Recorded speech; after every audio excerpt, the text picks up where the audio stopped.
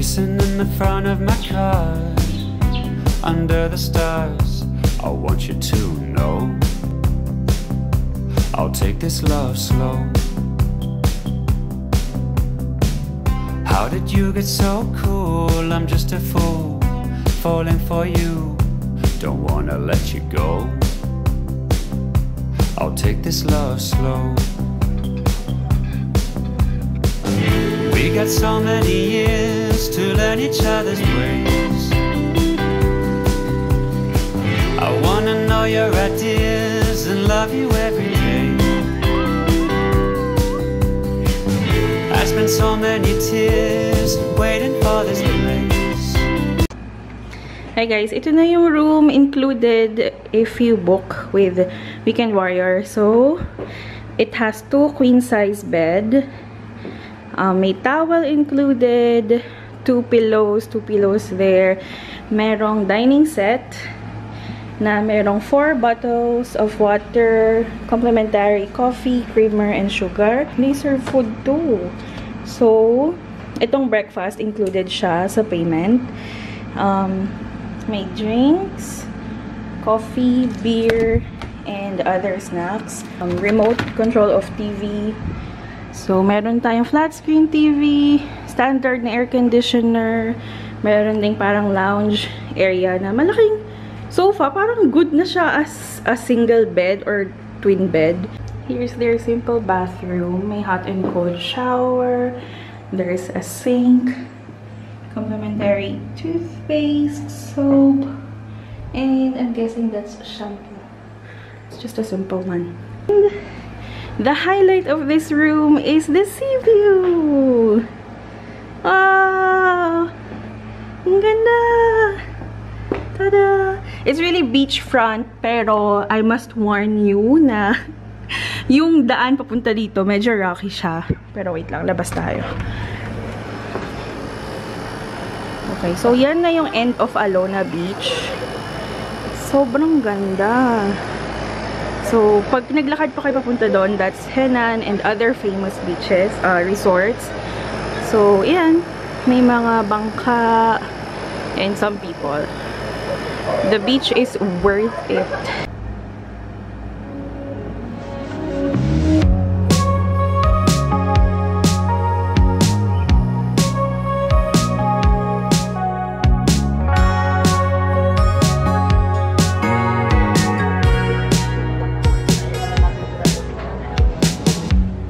Summer rain on the window.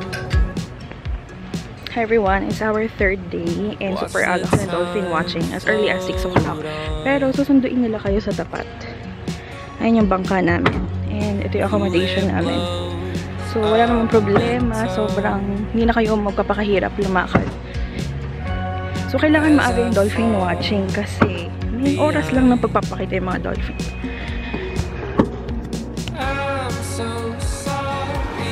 That's our bangka.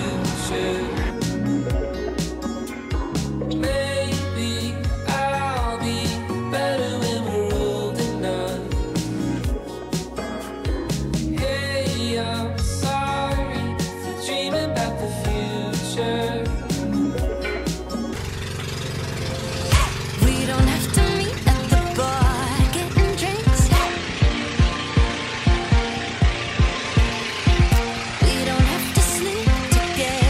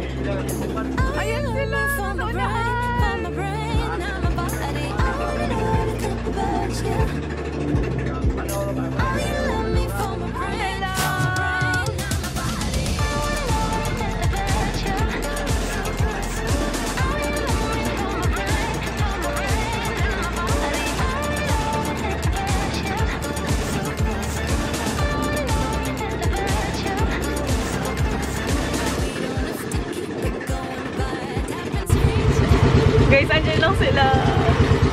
Can you see them? Daming dolphins. Wow! Hello!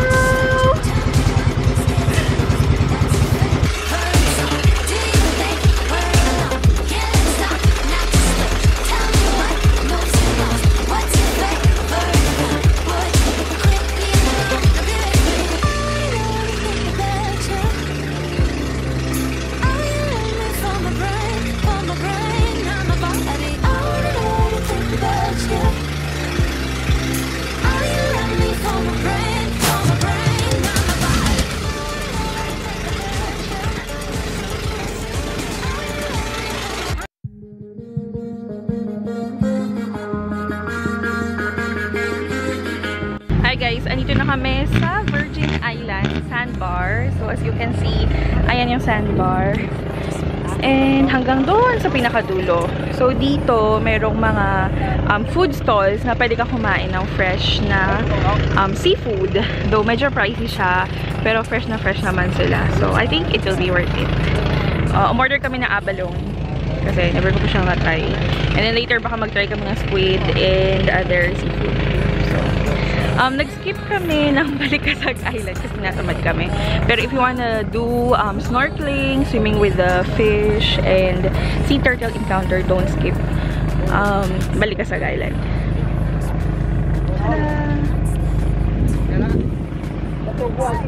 This is garlic butter abalone. Trying for the first time.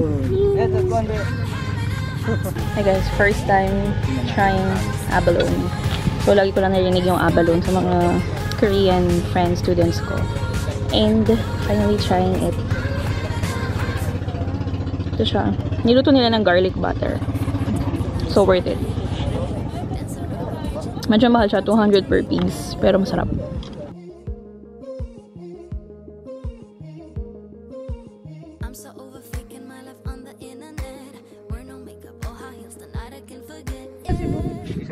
Kahit gumagalaw pa yung sea urchin niya. Oh my gosh, oh my gosh. Sabi niya, bakit ako kakain eh?